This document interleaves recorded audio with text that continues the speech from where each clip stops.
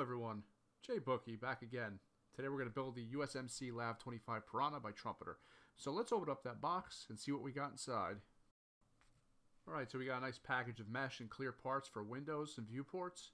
We have individually packaged sprues with nice detail. Pretty decent little kit. Really nice manual, easy to read. Comes with a couple of color schemes. I'm going to be doing a desert paint job today though, so I'm not going to be paying attention to that. The box has a side compartment with the hull of the vehicle. Also some nice rubber tires, these are really nice. And some waterside decals, which I'm not going to be using. Don't forget that turret top. So one thing that stuck out immediately was that there's a lot of plastic that's left over after the manufacturing process, so you really need to clean everything up. Get your knife out, some sanders, and go to work.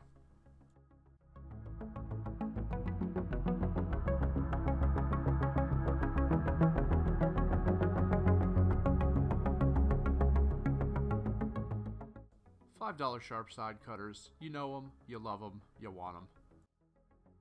This kit comes with clear parts for windows, and let me tell you, you better prepare yourself for a fight because it's a struggle to get these things into place properly.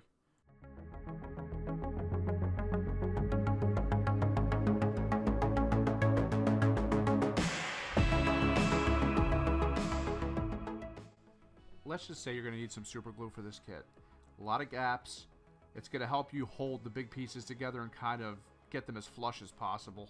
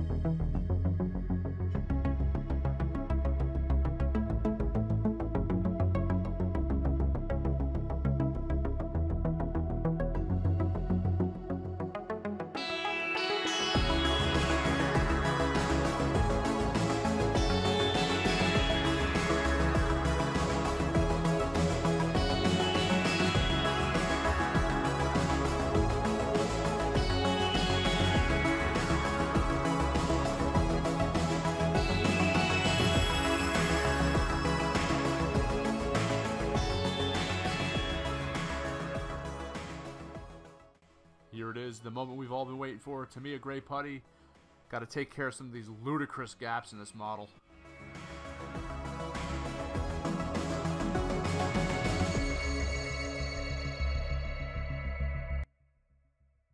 Oof, look at the crack in that. Good lord.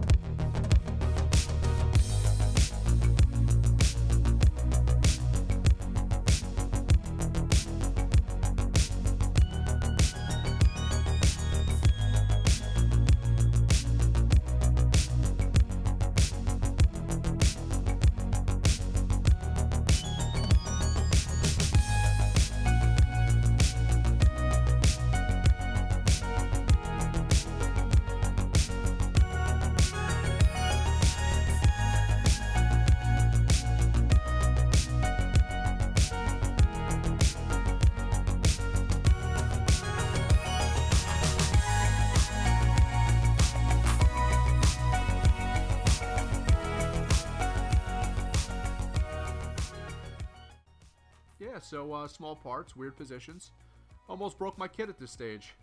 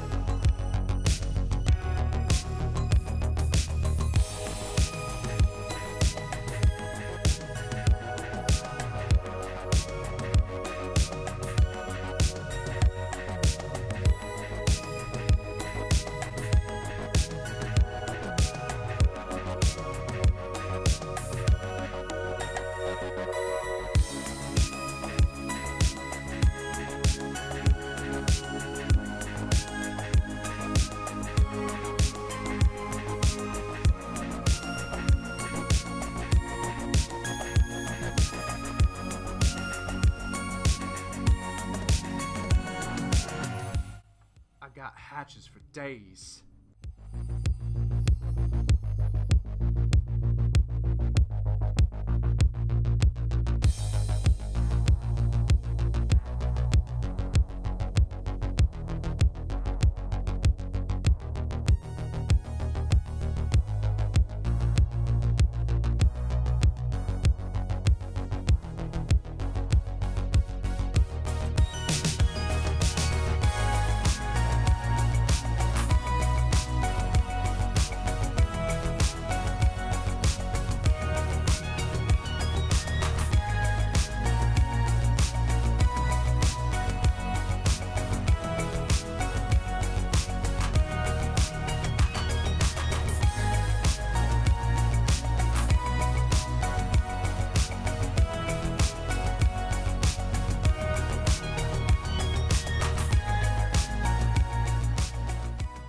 So these smoke launchers, super awkward. This was like my 18th attempt.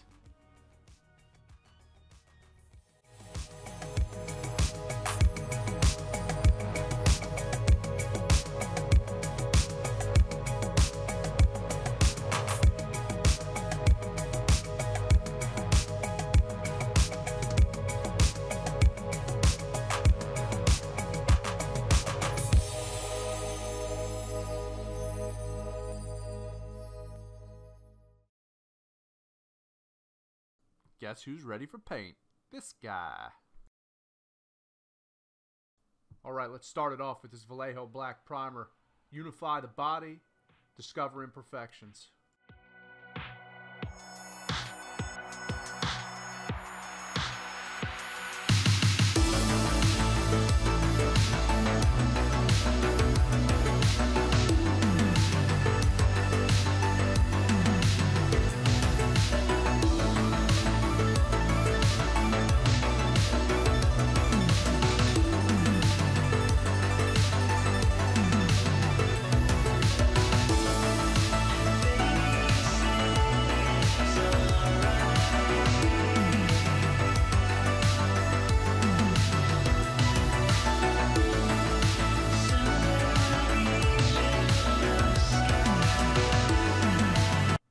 Let's blast that booty.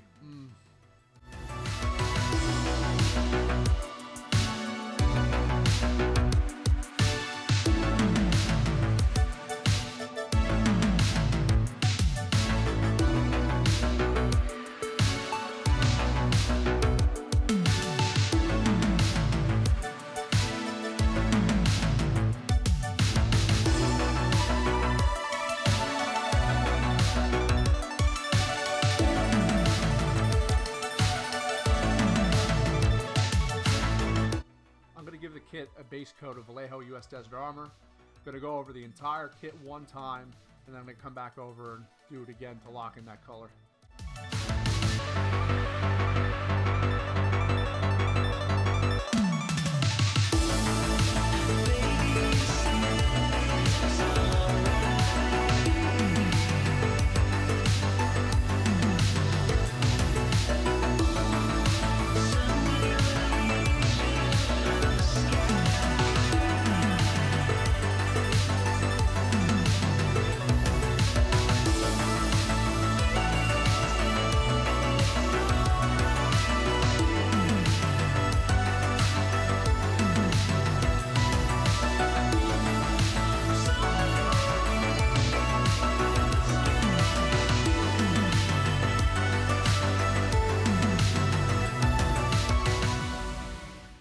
I noticed that I'm sputtering a little bit.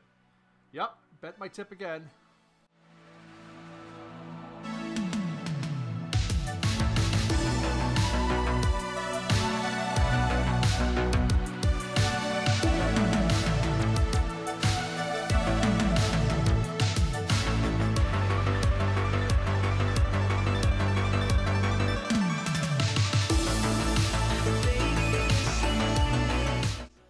I then begin making highlights with Vallejo US Desert Sand.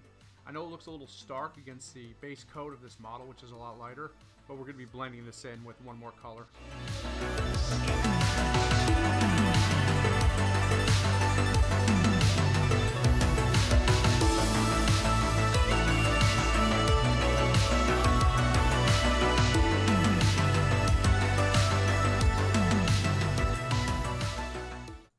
So now I take some Vallejo sand and some US desert sand in a 2-to-1 ratio and just start blending everything in. The previous color is nice because it gives a good shadow effect, but it's too dark to be by itself against the backdrop of that base color. So when you mix these two together, it kind of helps smooth everything out.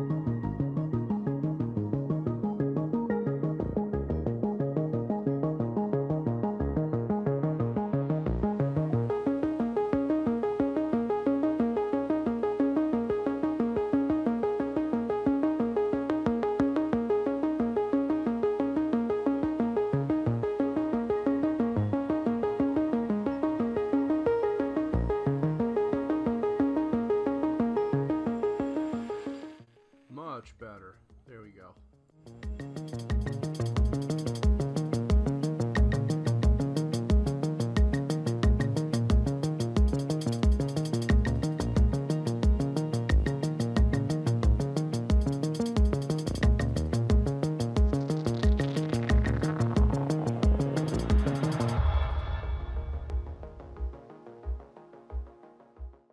All right, let's darken up those recesses, get in the cracks and crevices, give them some volume.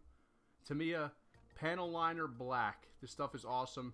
I use it on almost every kit that I build.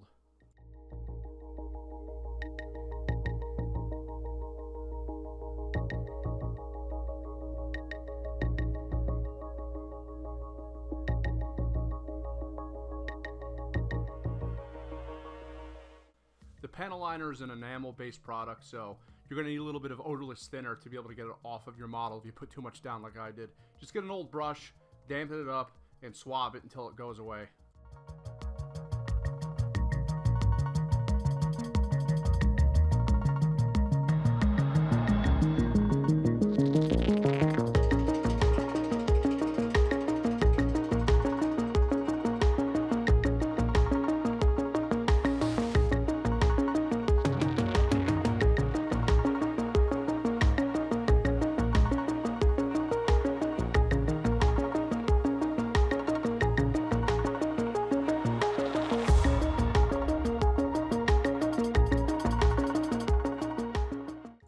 So now I'm going to add some MIG filters. This one is orange for desert yellow.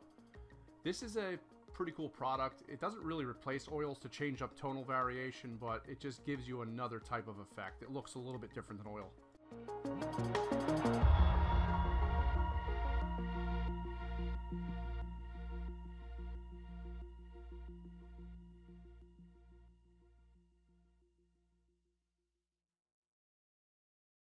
One of my favorite products, Streak and Grime by MIG. This stuff is great. It literally replicates filth running down the side of a vehicle. It's enamel based, so you can actually use some thinner and streak it out even further and feather your effect to lighten it up. Last night I was dreaming out loud. California sun was making my eyes dry. Next year in the winter, let's give it a try. God damn, that looks good.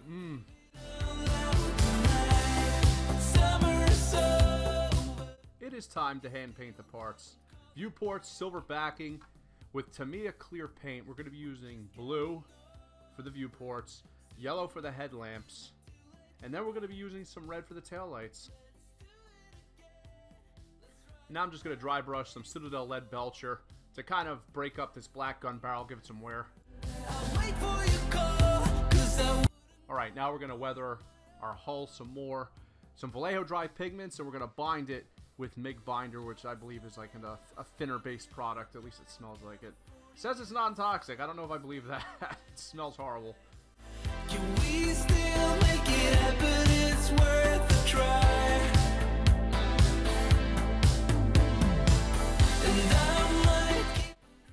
same thing to the tires.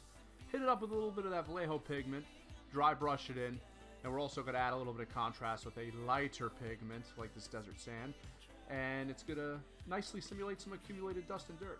Well, at least I think it will.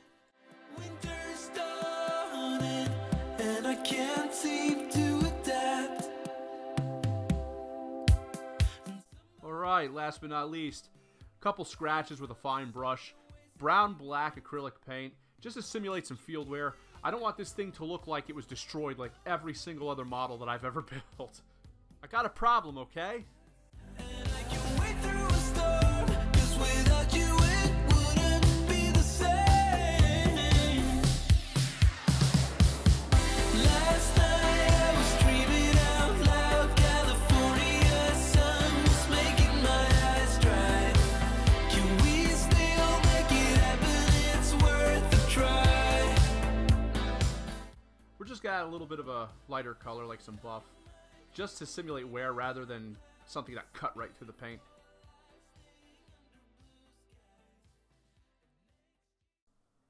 The final product looks awesome. I could not be happy with the results. It is certainly worth every bit of effort that I put into this. Whoever managed to see this video somehow with my really crappy promotional skills, thank you. Whoever subscribed to me already, thank you for supporting me. And if you're not subscribed, do me a favor, hit that subscription button and activate your notifications so you know exactly when I come out with new videos just like the one you saw today. Take it easy, everyone, and I'll see you next time.